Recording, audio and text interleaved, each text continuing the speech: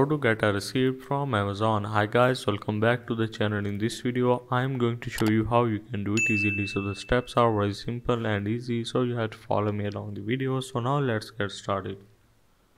First of all, you have to open your Amazon account in which you have buy the product, and here you have to click on this return and orders on the top right,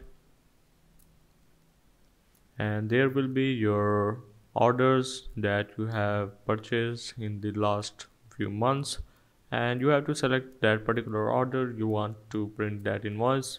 But in my case I don't have any kind of order here, but there will be option to view your invoice. You have to simply click on it, and after that there will be option to print that on the top of that invoice. You have to click on this, and this will opens up the format of printing the product invoice, and you are good to go. So I hope this video will help you out. This is how to get a receipt from Amazon.